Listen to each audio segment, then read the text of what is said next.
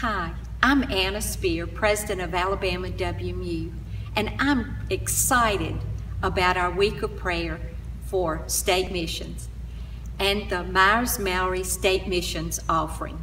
We have set aside the week of September the 11th through the 18th to intentionally focus on prayers for our state missions needs.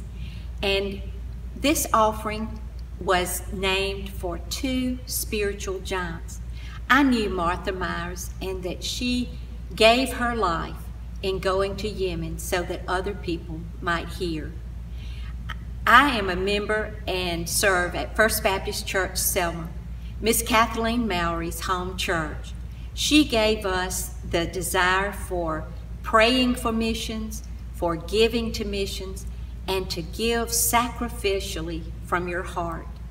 And this is our goal for our missions offering, $750,000. But we have a hallelujah goal of $1 million. But we serve an awesome God that has no limits. And it is time to start praying now.